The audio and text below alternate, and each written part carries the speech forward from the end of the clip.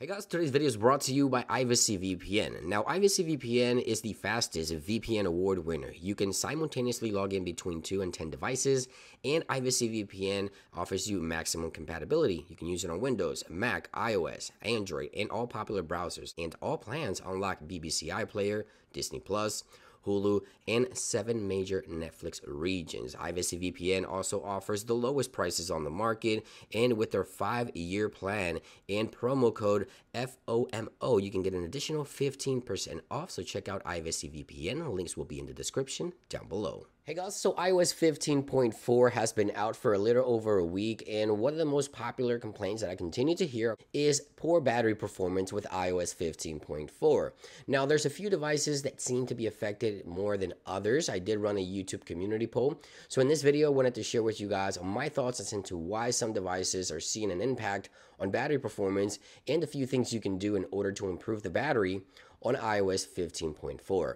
Now, as always, if you would like to stay up to date with the latest iOS news and Apple software updates, don't forget to subscribe and make sure you turn on those notifications so that you don't miss another episode. Now, with iOS 15.4, Apple has enabled one feature for iPhone 13 Pro and 13 Pro Max that was not here before. And if we go into settings here, and if we head on over to accessibilities and we go into motion, we have the limit frame rate. This will limit your iPhone's display from refreshing up to 60 Hz per second.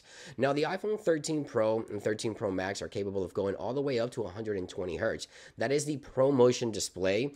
And with iOS 15.4, Apple has unleashed the entire power of this feature, and third-party applications, Apple apps, and the OS itself now is capable of going all the way up to 120 Hz refresh rates, which means that your iPhone's battery could take an impact. If you have an iPhone 13 Pro and 13 Pro Max, I recommend you head on over into settings, accessibilities, motion, and then just limit that to 60 frames. Now, this, of course, will limit the display from refreshing all the way up to the Pro Motion 120 Hz. Keep in mind, 120 Hz allows for smoother scrolling, launching apps. It just seems a lot smoother when you're using a higher refresh rate, but at the same time, it does impact the battery negatively, in my opinion.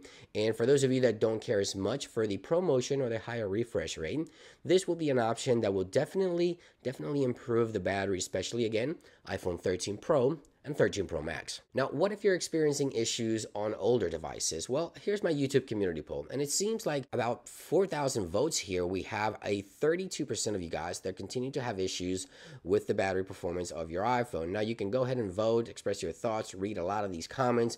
From what I'm gathering here, it looks like the iPhone 13 Pro and 13 Pro Max are the devices that continue to have the most issues with battery performance. So if you limit the frame rate, this would actually help.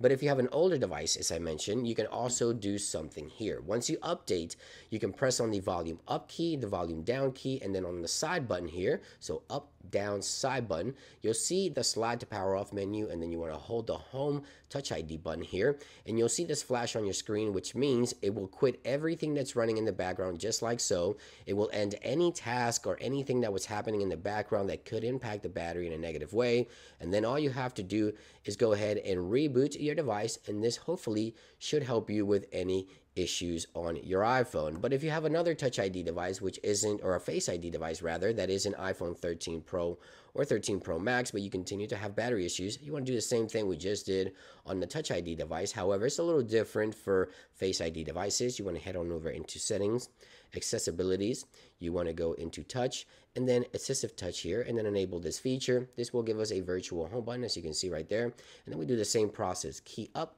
down, and then side button, bring up the assistive touch here, press and hold on the home key, the virtual home key, and this quits everything from running in the background, any task, anything that might be impacting the battery in a negative way.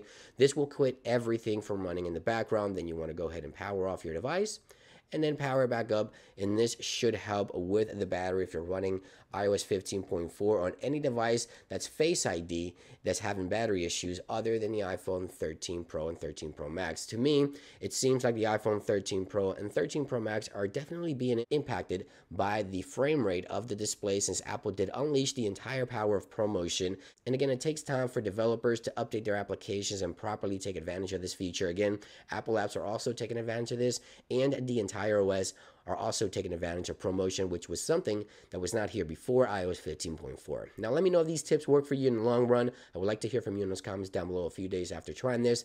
Thank you for watching, guys, and I'll see you on the next one. Peace.